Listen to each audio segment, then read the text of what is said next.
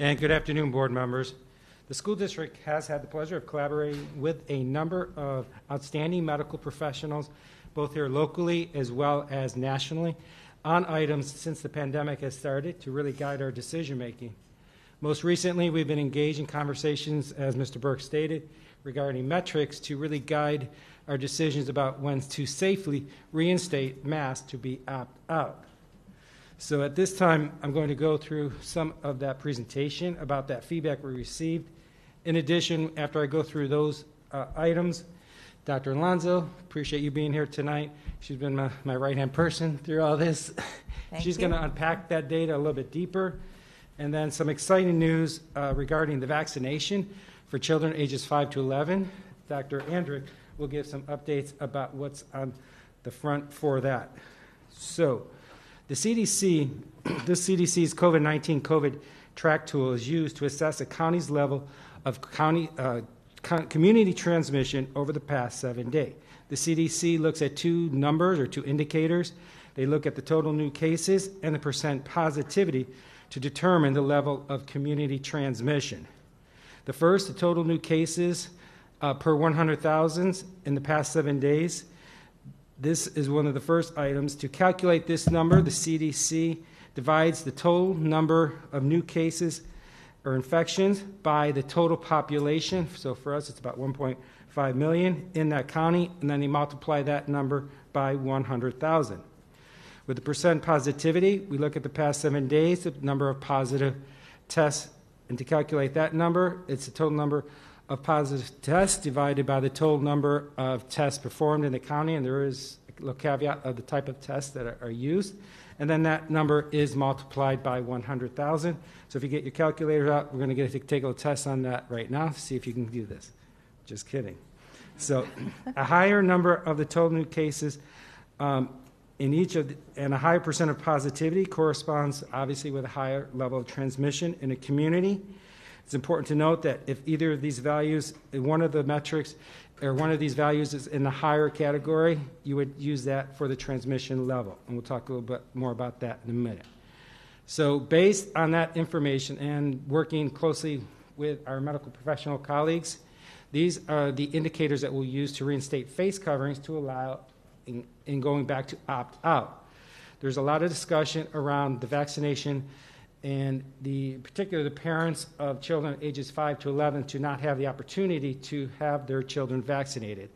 So the COVID vaccination for children ages 5 to 11 years of age and allowing those parents that choice to vaccinate their children would be the first item to going back to opt-out, and more update on that again in just a few minutes with Dr. Andrick. The average new cases of COVID-19 per 100,000 persons would be at the moderate level of transmission risk, and I'll unpack that in just a second. The positivity rate for COVID-19 would also be at the moderate level of transmission risk. And both of those two indicators would be maintained at the moderate level for 4 weeks. I'll unpack to that time frame. When we talk about the average new cases of COVID-19 per week, in particular at the moderate level, we're talking about cases being below 50 or below 50 over a 7-week average. Again, that's between 10 to 50 at the moderate level.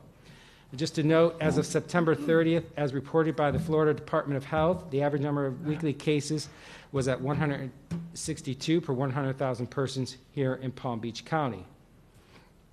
The positivity rate at the moderate transmission risk is at 5 to 7.99%. Again, reported by the Florida Department of Health as of September 30th, the positivity rate was 6.5% for Palm Beach County. So with all of those metrics and with all those indicators in place is when we would consider when we would move to mask being opt-out. So we have seen over time a number of spikes over this pandemic, and so we do need to have ongoing monitoring, and when we would reinstate mandated face coverings, which is a very important item, so face masks being mandated again, what we would use is 2 weeks of one of the indicators for the community transmission at the substantial or high level. So going back to this chart here, you would see that the substantial for new cases is 50 or greater. Again, what we said earlier, it's 162 currently. And for the positivity rate, above 8%. So currently it's at 6.5, last reported by the Florida Department of Health. That's under the moderate. So here we have a high transmission currently and a moderate for new cases and moderate transmission for positivity. So the ranking would automatically put us in the high transmission, which also currently the state of Florida is in high transmission. So before we go into questions to this, Dr. Alonso is going to unpack this a little bit deeper and kind of look at some data over time and how that has played out here in Palm Beach County.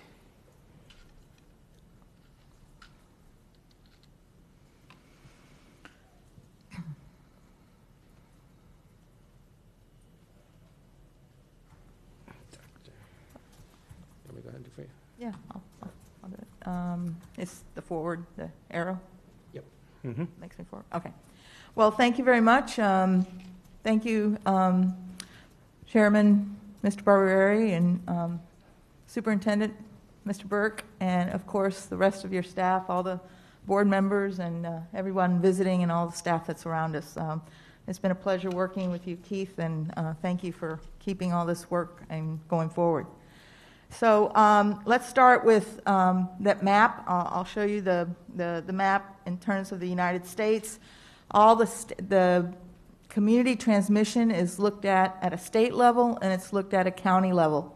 All this information is on the cdc.gov COVID tracker. You can see all this information for yourself on those web pages, and you can look at it every single day. Right now in the United States, it's all in red except for California and a tiny little, does this have a little pointer? Or No. It doesn't show up there. But anyway, in Connecticut, there's a tiny little bit of orange in Connecticut. And Puerto Rico is the only territory that we have that is in moderate at this time. Back in June, we were in moderate. We were the first metro county to go to moderate back in June. So that's where we are. Now, in terms of Florida, you can see that we're all in red with the exception of Glades and Henry. So this information that Keith is talking about shows us why we are in red. If you see to the right where I have the new cases positivity for last week, it's at 6.5, which would indicate that it is in the, you go to the bottom where you show the positivity, right? That's the bottom part that says percentage of positivity, and 6.5 falls between 5 and 7.9. So we would be for moderate in terms of positivity, but for our cases per 100,000, we're at 162, and that dropped by 34 points from the previous 7 days. So we're going in the right direction, and we probably will continue to go in the right direction for several weeks until we start into the winter and holidays. So because we're at 162, it's above 100%, so therefore you pick the level that is the highest to give you the indication for your risk in your community for transmission of the virus. This is the rest of the data for Palm Beach.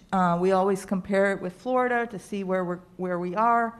And in addition to the new case positivity and the cases per 100,000, we also try to look at our total percent of 12-year-olds and older that are vaccinated. That's on the second line. So right now that number is 74.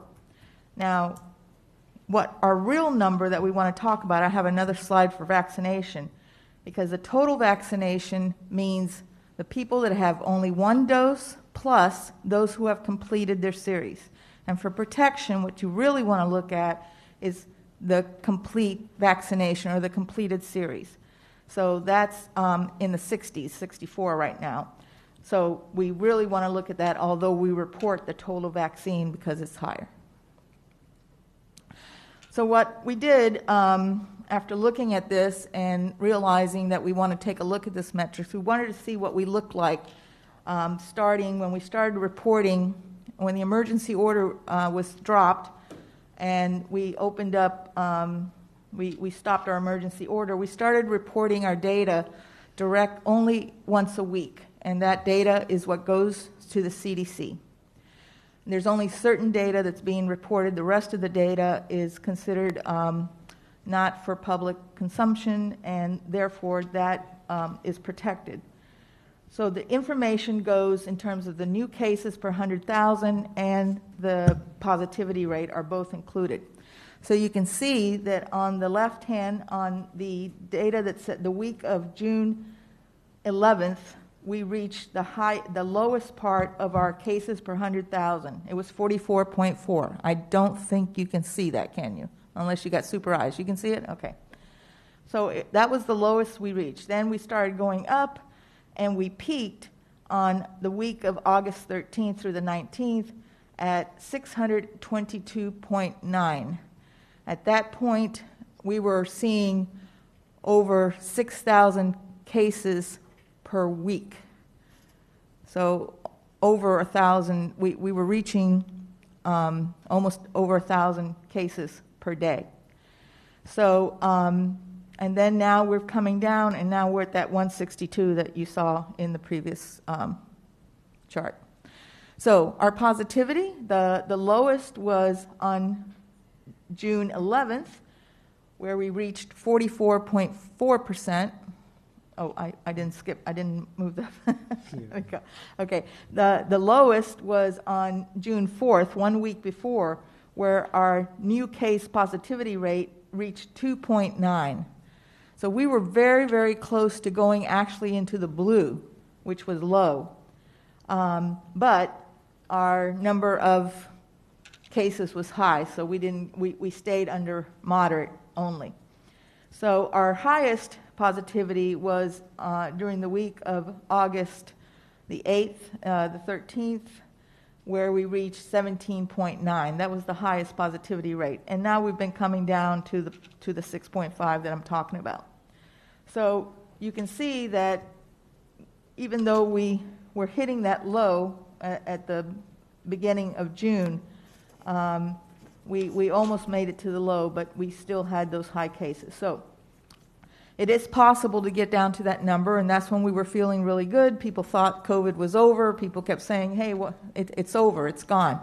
But COVID will never go away. These viruses never go away. H1N1 that was here in the pandemic in 2009 is still circulating, and it will continue to circulate in the world. What happens is that eventually we get immunity either by natural infection or by the vaccinations.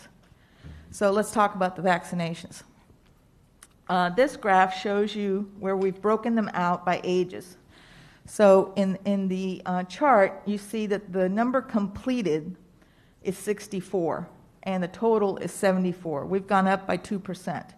Now, as of the 4th, we went up another 3%. So now we're at 67 fully vaccinated in Palm Beach County. And that means that we are at 77 for total vaccines. Now, you can see that this number is hyperinflated because you have the top lines, which are your 69 in red, and the dark blue, the 70 to 79, those folks are above 90%. So when you take the average of these numbers, it makes it higher because we also have the younger age groups down to 50%. So the two blue lines on the bottom, the light blue is the 20 to 29, and the dark blue line on the bottom is the 12 to 19-year-olds. So we've broken those out especially so that you can see the kids that are in school and that are able to be vaccinated. They have taken the vaccine and surpassed the 20 to 29-year-olds. So they're almost at about 55, 56%. As we vaccinate more of those people, those three groups are the ones that we need to get up to the 70% so that we can have more protection in the community. So I also want to talk a little bit about the boosters because there's been a lot of confusion with folks, and I want everybody here, and yourselves included, to be able to explain this to your constituents and to other folks in your neighborhoods and your churches. The term booster is only used for Pfizer vaccine at this time, which the FDA approved only for Pfizer. You have to be 65 and older, or you have to be 18 and living in a long-term care facility, have an underlying medical condition, or work or live in a high-risk setting. And those high-risk settings include people who are first responders. That includes healthcare workers, firefighters, police, congregate care staff. It also includes all the education staff, so teachers, support staff, daycare workers, anybody working within the school system, the food, agriculture, manufacturing workers, also correction workers, U.S. postal workers, and public transit workers, and even grocery store workers. So people that are in constant contact with the public qualify for these high-risk settings. All those people who have Pfizer, who got the Pfizer vaccine, can go and ask for a booster. The third dose, when you ask for a third dose, you can have gotten Pfizer or Moderna, but you have to be moderate to severely compromised with your immune system. In other words, that is, the third dose is for people whose immunity system is not working as well as it should. And so for that, you have to go to your CVS or your Walgreens, where they have the vaccine that you got, and you have to sign a paper saying that you're immunocompromised. And that is specifically for people who have an organ transplant, HIV or AIDS, actively on chemotherapy. In other words, you're getting cancer treatment at this time, not that you got it in the past, but that you're actively on it. Or you're taking immunosuppression medications, such as people who have severe rheumatoid arthritis who take this medication, therefore their immune system is low. So if you can remember to ask for the right thing, you can get it. But what happens is that sometimes, because it's the same vaccine, it's the same bottle of medicine that you're going to get, the same shot, but if you ask for the wrong thing, let's say you had Moderna and you walk into the Publix and you say, hey, I want my booster for Moderna. They're going to say, I'm sorry, that's not available yet. And they're right. But if you say, I want my third shot from Moderna because I'm immunocompromised, then you will get your shot. So it's a matter of using the right terminology, and they don't actually explain it to you. They just tell you, we're sorry, that's not available yet. So people get confused and very frustrated, and it's created a little bit of problem with people understanding this. So I hope this clears it up, because I know we get a lot of questions on this. So in closing, I just want to let everybody realize that we still have the Delta virus. It's 100% of the variants right now for all practical purposes. It's the predominant variant across the whole United States. It's very contagious, and it's causing breakthrough cases. The vaccinations remain the most important tool to stop the spread and save lives. In addition to that, the other mitigations, such as wearing our masks, washing our hands, sanitizing the touch surfaces, and the distancing are also obviously very important. Hospitalizations have decreased. The hospitals are now more stable. They're discharging more patients with COVID than they're admitting. The unvaccinated patients remain the predominant admissions, with 84% being unvaccinated. Fewer children are being admitted. They only make up 3% now of the admissions, of the 197 admissions that we had. And 5% of the kids are in the ICU only. So those numbers have gone down. So we're going in the right direction, but it's still in high transmission. We also need to be prepared in case of another surge. And that will come in the winter. It always comes in the winter, because the virus goes to the southern hemisphere and then comes back to the northern hemisphere in the winter. That's the way the viruses move. Now, we've had a lot of transmission, so not all the virus has left. But it's normal to see a decline in the summer and then have it come back up in the winter. So we have to be ready for it. We don't want to get caught behind the 8 ball on this. So we have to be ready for it and make plans.